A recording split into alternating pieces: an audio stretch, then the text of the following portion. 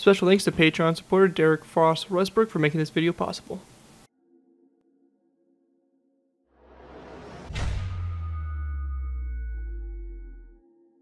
Hello ladies and gentlemen, ZPro here bringing you another Minecraft Cold War vehicle tutorial.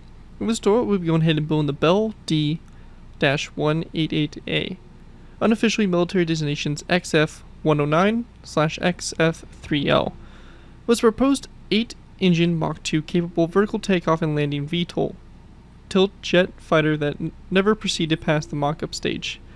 In 1955, Bell Aircraft was requested by both the U.S. Air Force and the U.S. Navy to develop a VTOL/STOL supersonic all-weather fighter bomber and defense interceptor. The project was highly ambitious and was designed to fulfill a multitude of roles for two different services. The aircraft was designated the Model 2000 and was offered in two different versions, the D-188 for the Navy and the D-188A for the Air Force. Bell had rather optimistically called the Navy version the XF-3L-1 and the Air Force version is the XF-109, although neither of these designations were official. In 1959, Bell teamed with Convair to form a joint weapons systems management team in order to push the XF-109 program. On December 5, 1960, Bell publicly showed off the design as the XF-109, the Air Force version, as the Navy had lost interest the year earlier. However, in the spring of 1961, the U.S. Air Force canceled the program and no examples were built. So yeah, pretty interesting aircraft to say the very least. It was a really fast jet for what it was designed to be, and interesting design to say the very least. As I said, this was designed to be a VTOL type aircraft, and there were no mock-ups, so there was actually no models of this thing actually built. It's just kind of a completely concept kind of aircraft. I do believe actually there were like mock-ups in terms of like not the actual aircraft itself kind of mocked up, so like models, like large-scale models, but there weren't actually any like flying or flight capable ones that were made. So yeah, pretty interesting aircraft here, and a kind of really long pencil-like aircraft, but it's interesting. Very interesting fighter indeed.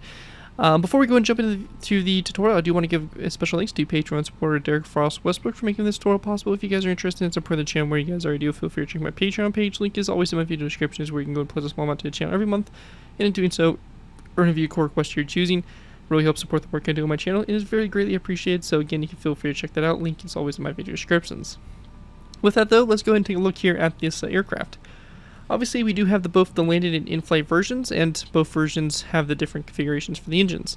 So as you can see here, we do have the engines in the kind of up position, so being able to vertically take off and land, and then we also have the engines forward for basically flying forward.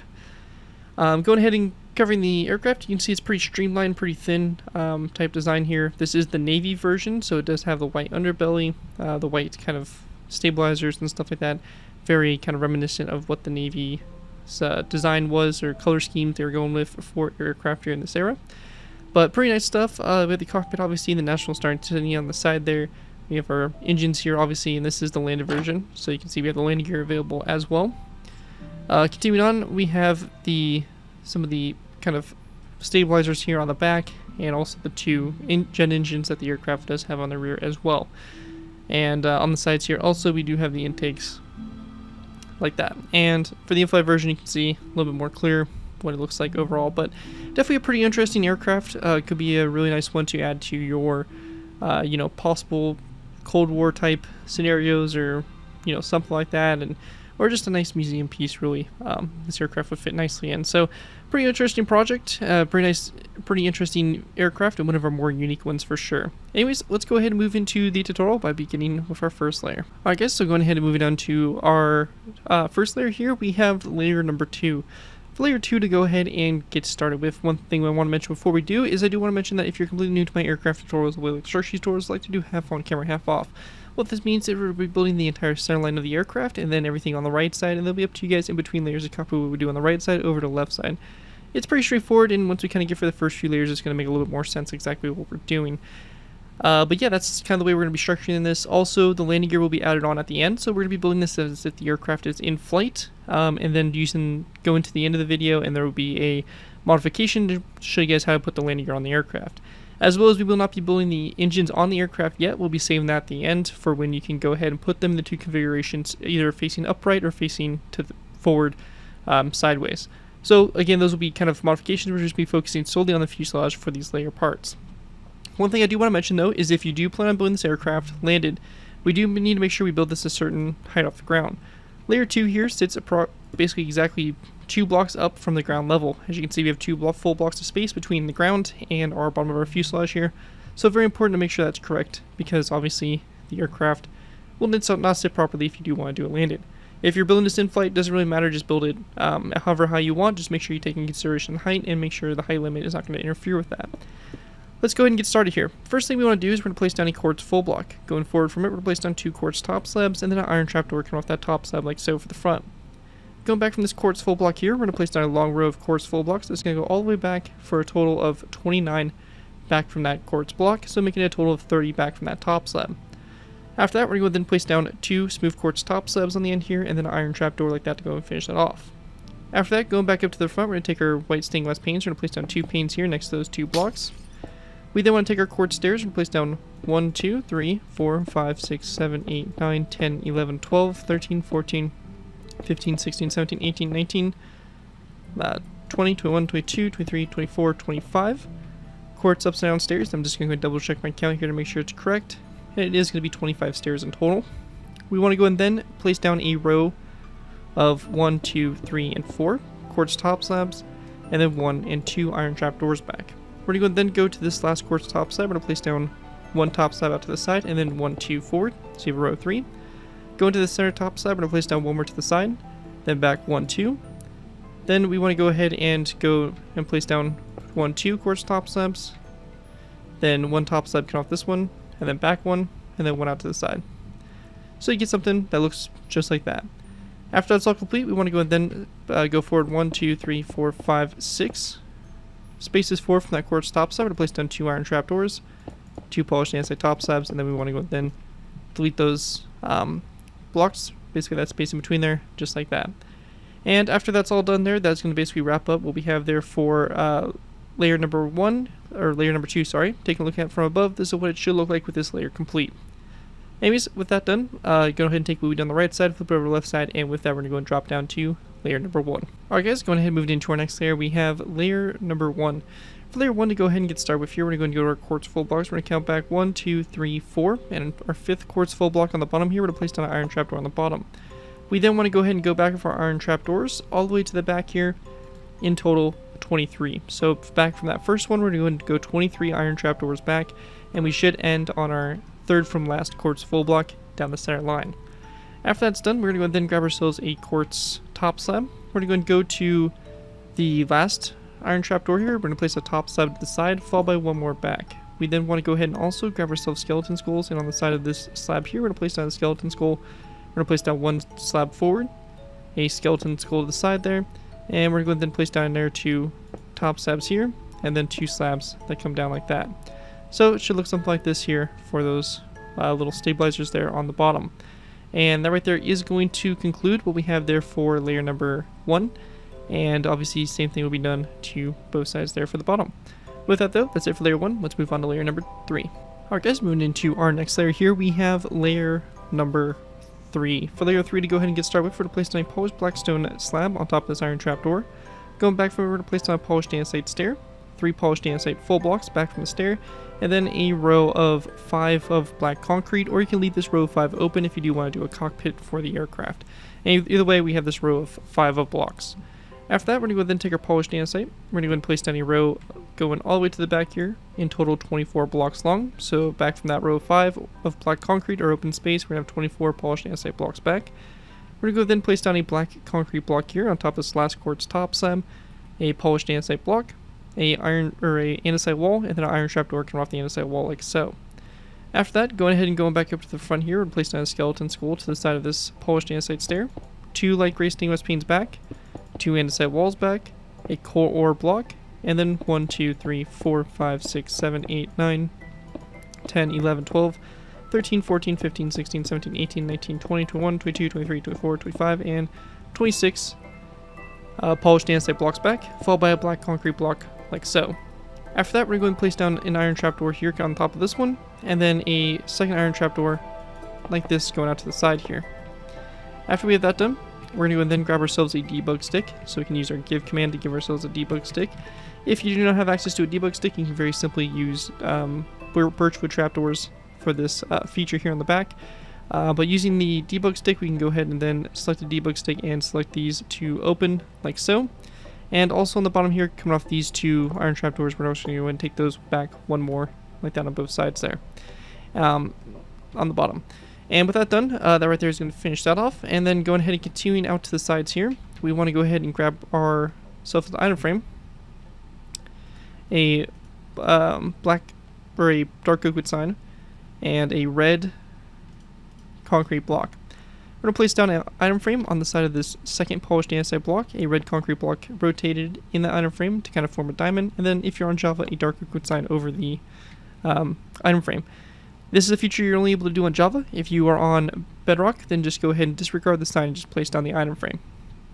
Going ahead and continue now, we're going to take our light gray stainless panes. We're going to go ahead and go on the side 1, 2, 3, 4, 5, 6, 7, 8, 9, 10 glass panes, followed by 2 red stained glass panes, a black concrete block, 1, 2, 3 polished andesite blocks, 2 andesite walls, and then 1, 2, 3, and 4 light gray stained glass panes.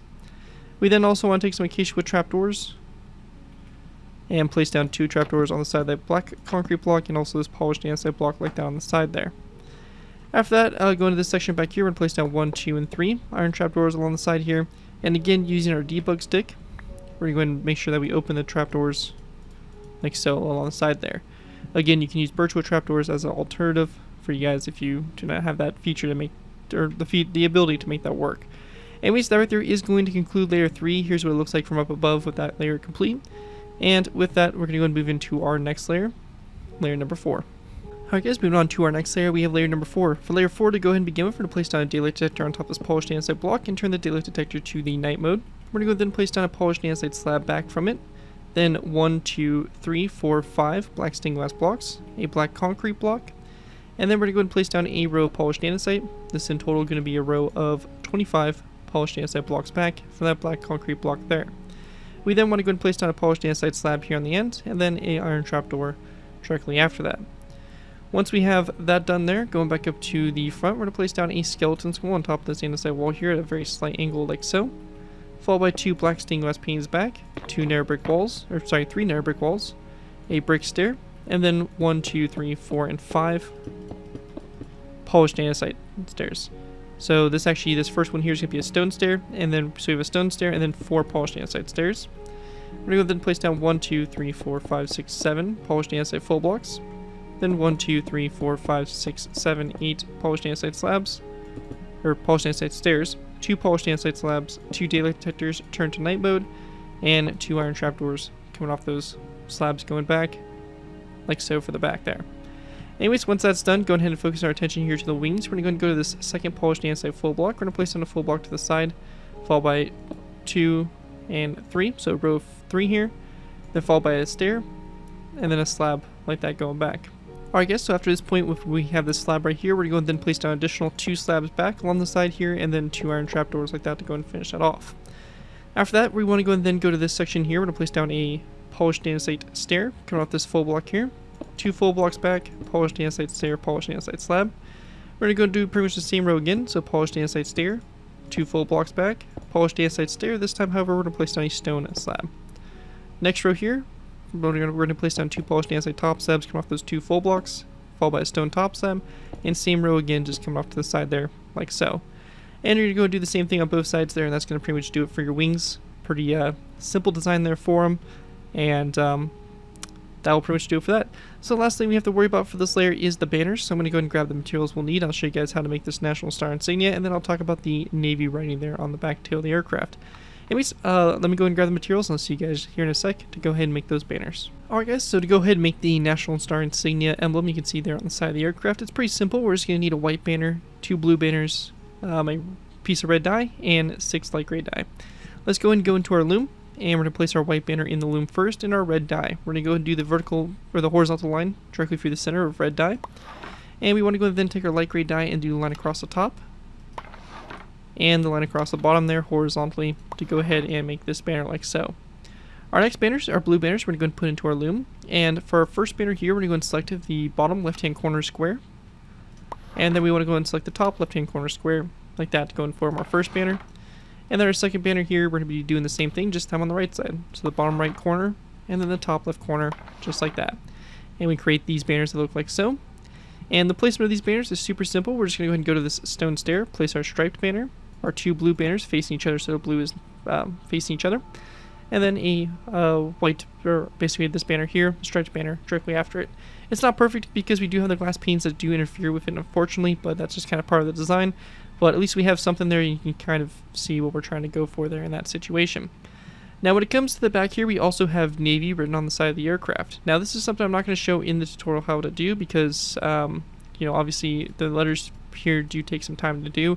There are plenty of tutorials on there that do show you, that are out there on YouTube and that you can use, that will show you guys how to make the letter writing. Or if you've done some of my tutorials before in the past, I'm sure you guys actually already have that. But all we want is light gray banners with black writing and the N-A-V-Y. You have Navy.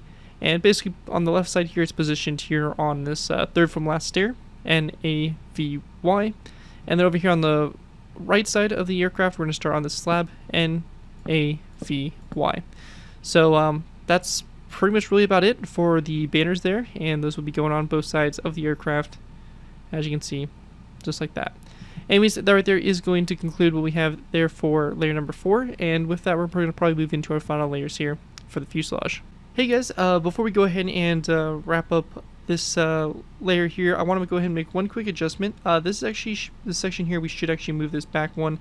So we're actually going to make an adjustment here. We're actually going to move this iron trapdoor back one, and we're going to go and move these polished andesite blocks, or top sides, back one. So it should be something like this here on the side for the intake, like that. We don't want those facing forward. I noticed that mistake a little bit earlier in the or a little bit later in the video, so let's go ahead and make that quick adjustment there on the intakes there, and we'll be pretty much good to go. Anyways, that right there is going to finish this layer off. Alright guys, going ahead and moving into our final layers here, we have layers 5 through 8. For these layers to go ahead and get started with here, we're going to go ahead and start off by taking a daylight detector. We're going to place it down on top of this second light gray stainless, black stainless block, and we're going to go and change the item frame to the night mode. We're going to go ahead and place down 2 narrow brick slabs back from it, followed by again 2 daylight detectors turned to night mode back from that.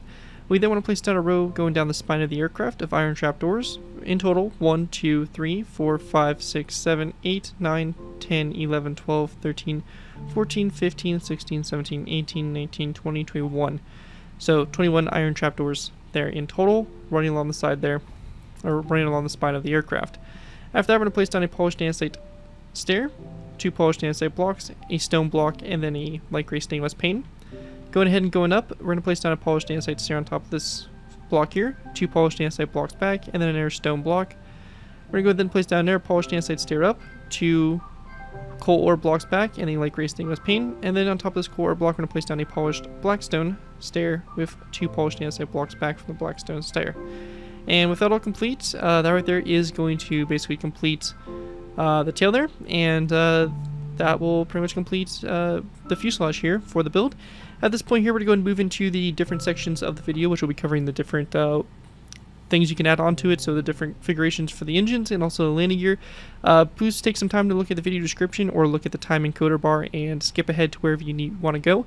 The engines will work for basically facing upwards or facing horizontally, so engines vertically or horizontally for either version, landed or in flight. So that's kind of a cool feature about this build, is you do have the playability for it.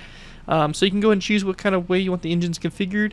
Landed, more than likely you probably want them facing vertically, and flying, you probably more than likely want them facing horizontally. So again, up to you guys, but look at the time encoder bar or the video description to skip ahead where you need to go. So we're going to be working on those engines in the 2 configurations, and then there'll be landing gear after that. So with that, let's go ahead and move into our vertical facing engines to begin. Alright guys, so going ahead and moving into our vertical engines. So for vertical facing engines, I mean those ones right there, so they're going to be sticking straight up. For these, to go ahead and get started with, we're going to go to this section here. We're going to place down a row 3 of polished andesite blocks here, and then another row 3 across the top of that row 3. We then want to go ahead and grab our light gray stainless panes, or to place down 2 light gray stainless panes up, and go ahead and then grab our brick walls. We're going to go ahead and then grab our brick walls and then our red stained glass panes, and we're going to place down a brick wall on both sides of the first first light gray stainless paint and then red stainless paint on both sides of the second one up on top here. Then we're going to go ahead and just place down one more light gray stainless paint that goes up. After that, going ahead and go into the bottom here, we want to go ahead and place down 2 light gray stainless paints down, and then grab our andesite walls here. We're going to place down 1 and 2 andesite walls down on both ends. Now, once we get to this point, we want to go and then grab our black concrete. So we'll grab our black concrete, and we're going to go to the side here. We're going to go and place down a black concrete block on next to this wall here, and then we're going to go up 1, 2, 3, up like that. And we want to go and then go to this wall here, and same thing, 1, 2, 3, and 4 up. So you have row 4 there. And after we have that set up, in the middle here, we're just going to fill this in with polished andesite between those black concrete blocks. On the top here, we're going to go up 1 and 2 polished andesite blocks up, followed by a skeleton skull on both sides of this block, and then a skeleton skull on top there. After that, going ahead and going down here, we want to go ahead and place down a polished andesite block here in the center, followed by an andesite wall that comes down like so. And we then want to go ahead and grab our iron trapdoors. We're going to place down 1, 2, 3, 4, and 5 iron trapdoors along the side. And going ahead and using our debug stick, we can go ahead and close these trapdoors, or technically in this case open them. So just like that. And again, the alternative is to use birchwood trapdoors. And same thing on this side as well. So just like that. Once we have that all done, we're going to go ahead and then grab our light gray stained glass. We're going to place down 1, 2, 3 panes going down the side here, followed by a brick wall on these 2 black concrete blocks, 2 red stained glass panes on both sides there, and there are 2 red stained glass panes down.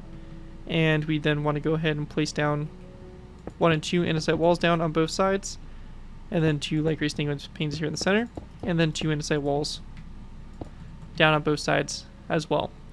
And after that's all done, that's going to pretty much do it for your kind of vertically positioned engines there. And all you'll do is take that same design and copy it over to the air side, and you'll pretty much be good to go for those engines. Anyways, that's it for the vertically facing ones. Let's go ahead and move on to the horizontally facing engines. Alright guys, so go ahead and get started and work on our horizontally facing engines. For this to go ahead and get started with here, we're going to go off these slabs, and right here we're going to place down a row 3 of stone upside down stairs. We then want to grab our light gray stained glass paints. We're going to place down 3 more going forward. And then grabbing our andesite full blocks, we're going to go ahead and place down a row of 1, 2, 3, 4, 5, and 6 here along the side. We then want to place down a skeleton skull here on the tip. And we're going to go then grab ourselves iron trapdoors. And we're going to place down an iron trapdoor on top of this block here and on the bottom like so. Also along this side, we're going to place down our 3 light gray stained glass panes. Working on the top side to begin with, we're going to place down a polished andesite slab here. We then want to go ahead and place down a block of coal, or sorry, just a black concrete block actually. So black concrete block, and then we're going to go ahead and go back 1, 2, 3, and 4. And same thing on the bottom here, polished andesite top slab, 1, 2, 3, and 4, black concrete blocks back. We're going to go ahead and place down a brick wall on top of these 2 red, or on top of those 2, or next to that first black concrete block on both sides, and then a red stained glass pane come off the wall for facing forward. And same thing over here to these sides as well. After that, we're going to go ahead and place down 2 polished andesite blocks back from those walls on the side here. And we want to go and then grab andesite walls, and we're going to place down 2 andesite walls back from those polished andesite blocks. After that, we're going to place down 2 red stained glass panes there in the center, and then there are 2 light gray stained glass panes back. A polished andesite block here in the middle, light gray stained glass pane to the side, and we're going to do the same thing over here. So our 2 polished andesite blocks back, 2 andesite walls, our 2 polished andesite blocks, and our 2 andesite walls back. So like down top and bottom. Then taking our iron trapdoors, we're going to go to the top here and place in a row of 1, 2, 3, 4, and 5 iron trapdoors going back. And we're going to do the same thing on the bottom here, 1, 2, 3, 4, and 5, like so. And on the very edge, or the very end here on the tip, we're going to place down a skeleton skull, just like that. And with that all complete there, we have our horizontally facing engines, just like that, and you have your vertically facing ones, so you have your 2 engines there, and you can pick and choose between those and which one you want to use for the build. Anyways, that right there is going to conclude our engines, and with that, we're going to go ahead and now move into our landing gear to go ahead and complete the tutorial. Alright guys, going ahead and moving into our landing gear. To go ahead and get started with here, we're going to be going ahead and going to our 5th trapdoor back. So on the bottom here, we're going to place down a direct wall that comes down from this. We're going to delete that trapdoor as well. We're going to go then place down a quartz top slab on the bottom here of the wall, followed by a block of coal to both sides, and then we want to go then place down this white banner, which is basically just a white banner, a black border around it, and a black line through the middle horizontally. And this is just going to go ahead and go on the sides of the blocks of coal here to make them look a little bit more wheel-like.